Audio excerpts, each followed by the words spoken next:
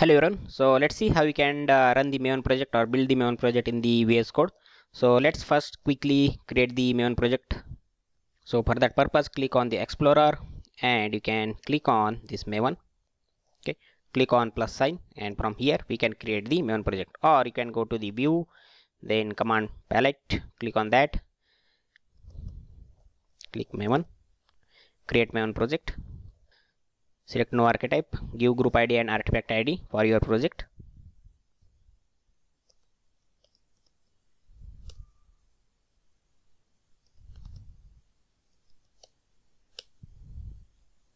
Select the location where you want to save the project.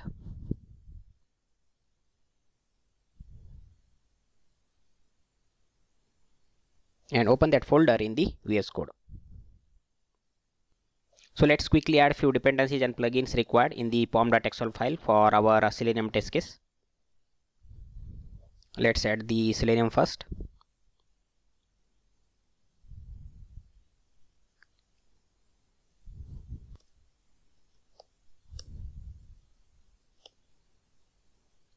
Similarly, let's add the test-ng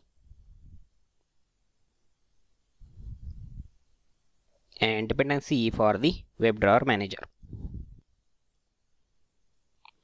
And under build tag, we need to add the compiler plugin and surefire plugin. So on the left hand side, for our Maven demo projects, all the plugins and all the dependencies are available now. So now let's add one simple Selenium test to open the browser. So under SSC test Java, I will first add the package. Click on new folder. Let's say tests, and in that folder I will going to add a Java file. So click on new file and let's say this is my Google test.java. So let's quickly add one Selenium test case.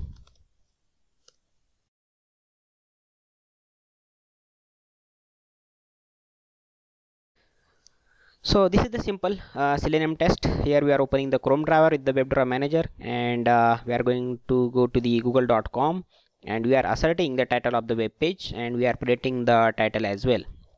So there are different ways by which we can run this Maven project, or we can build this Maven project. So easiest way is to run this test is using these icons. Here you can see click to run the test. So if I right click on, I will get the different options to run, debug and all other things.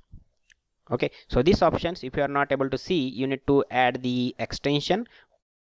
So inside the pack of this extension, we will get the debugger for the Java, test runner for the Java, which is required for the test-ng. Okay, so all these things you will get with this extension. So first and easy way to click on this icon, and if you have multiple tests in your Java class, then you can click on this icon.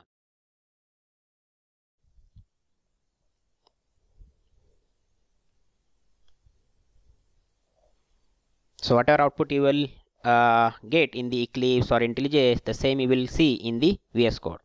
Only thing is it is very lightweight and uses a very less memory, and our test got passed. So if you click on the test result, here you will find the output. So we can build this Maven project or run this Maven project with the help of Maven commands as well. Okay, so for that purpose you can use the terminal. Here you can write the Maven command you want to execute, or you can right click on this project.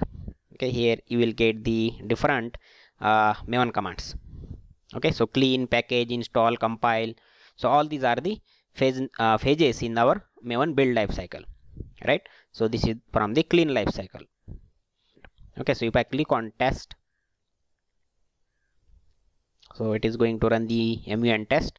So it is going to compile our Maven project and run our test cases.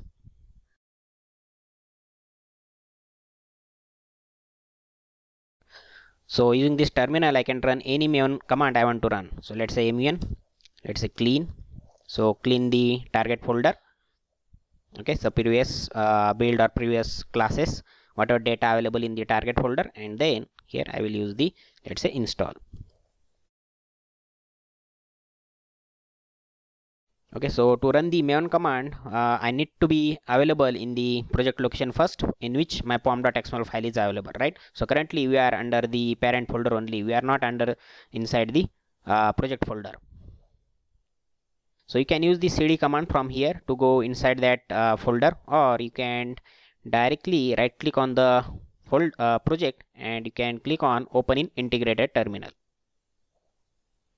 Okay, so we are directly inside the project now, the Maven project that we want to run. So from this location, I can run any Maven command now. So same men clean, let's say install.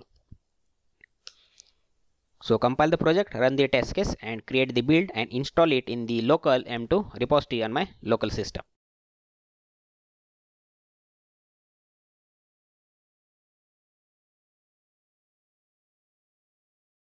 So test got executed and build success, and all the details you can find over here, building the jar, and that is available in the target, and this is our jar name. Okay, so whatever data or whatever information that you have provided in the pom.xml file for your project, with the same artifact ID, your jar will be created in the target folder. Okay, Maven demo, and this is the version.jar file. So by executing any Maven command in the terminal, we will be able to run any Maven project.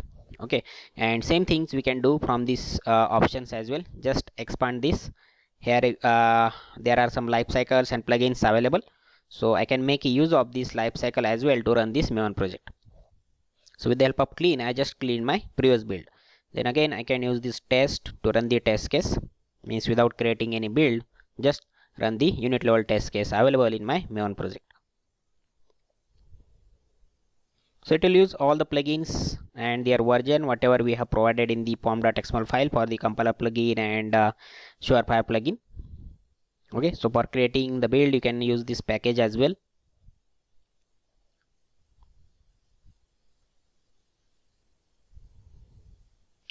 Okay, and same we can use the plugins as well. So we know that for compilation, the compiler plugin will be used.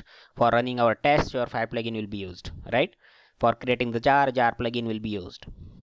Let's use the surefire and click on test.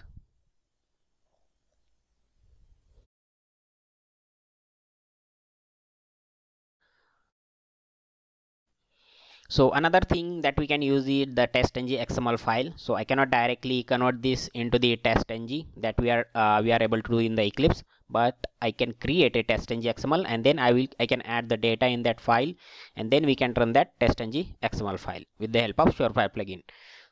So at the project location I am going to add, so I will click on new file. This is my, let's say, test.ng.xml. So just go to the official website of the test.ng, click on documentation. So here if you scroll down, you will find the sample test.ng XML file format. So I'm going to copy that, add it here, and we need to run the test from this Google test, right? So class name, we need to provide the fully qualified name, that is the package name, that is test.google test. And we can have multiple tests as per our requirements. Currently I have only one. Okay, so we have created the test.ng XML file. So under the surefire plugin, just add the configuration, and here we need to provide the detail of the test.ng XML file. Okay, so this file is available at my project location, that's why I have not provided any folder name here. If it is under any folder, you need to provide the folder name as well. Okay, so now we can run this Maven project. So you can use any lifecycle or plugin. So I will use the lifecycle. Let's use the install.